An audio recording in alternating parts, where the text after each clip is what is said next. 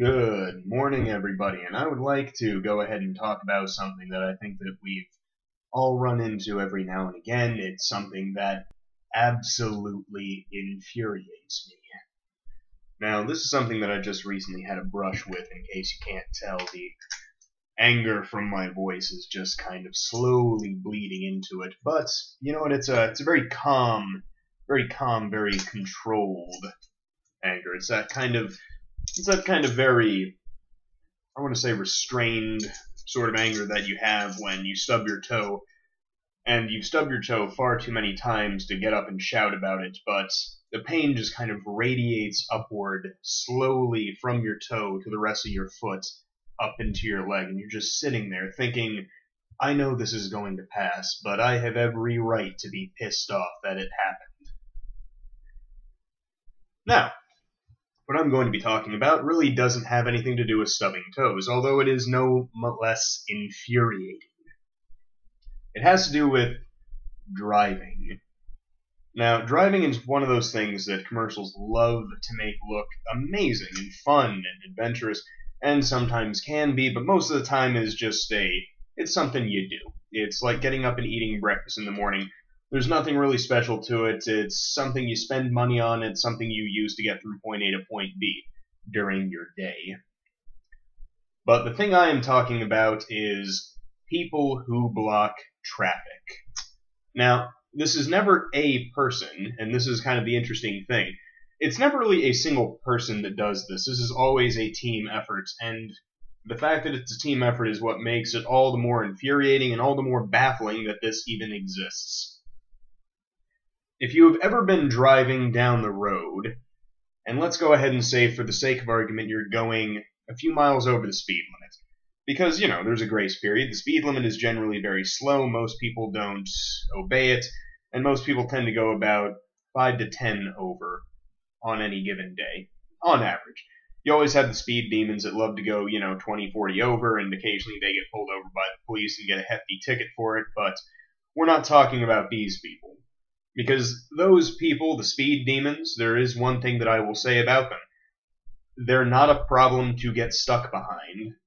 No one ever goes into work the next day and is like, oh man, Jim Bob, Gloria, I just had the worst drive-in. This one person, they just pulled in ahead of me, and then they started going faster than me. It was horrible.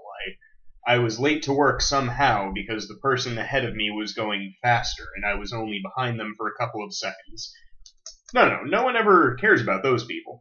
The people I'm talking about are the annoying motherfuckers that drive side by side on the road, going under the speed limits. Let me go ahead and repeat that. They go under the speed limits, driving side by side. Now, if any of you's pulses just quickened because you heard that and you thought back to a time, possibly very recently, where that happened to you, well then I would like to say join the club, because most people hate these people. Now, if you're one of these people, you're either having a couple of different reactions right now. Well, A, you're either panicking because you're on the internet and it's clearly run by demons and you're 80 years old. Or B, you're somebody who's sitting there in self-righteous smugness thinking to themselves, I'm controlling traffic. In which case, please die in a fire. Or you're one of the people that's sitting around laughing their asses off because you just trolled everybody behind you. In which case, die in a fire after you've had your genitals stuck into a blender. Preferably feet first into the fire. And the reason I say this is because this is one of the most obnoxious traffic behaviors that exists, and there is literally no reason or purpose for it. And in fact, probably causes more accidents than the speed demons, and here's why. Because these people cause reckless drivers. Most people are not reckless drivers. By nature, most people want to be rather cautious in a car.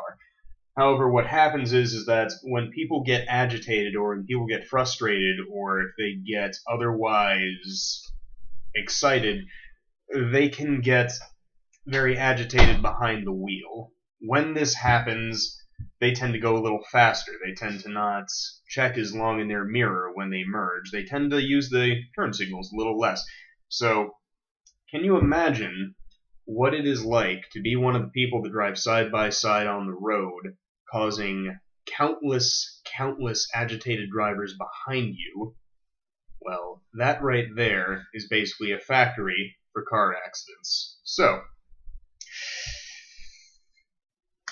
why do these people do it? Well, I've listed above the 3 reasons, but then of course maybe it's just carelessness. Maybe I'm wrong. Maybe they're not trying to make a statement. Maybe they're not intentionally trying to piss people off. Maybe they are truly just that unaware of what they are doing, in which case, please don't die in a fire.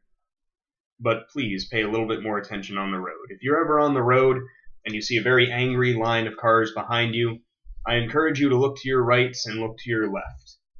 If you see another car there driving roughly the same speed, maybe there's a little bit of a gap but not quite enough to squeeze through, speed up, or slow down, or do something to open up the gap in the road, because basically what you're doing is that you're just pissing off hundreds of people behind you.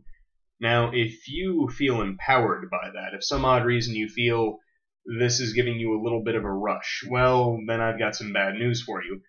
Your life is empty. And you need something in it to satisfy you. Otherwise, you're just going to turn into, well, a burden to absolutely everybody else around you. However, if you're one of the countless people that sees these people and grips their steering wheel a little bit tighter, if you grind your teeth a little bit when you see them, just know you are not alone. Countless others just like you see these people and are just as frustrated, just as confused. And hopefully one day it will be illegal to do this, because honestly, that would probably help quite a few people. Well, that has been my rant today, and I hope that all of you have a good day.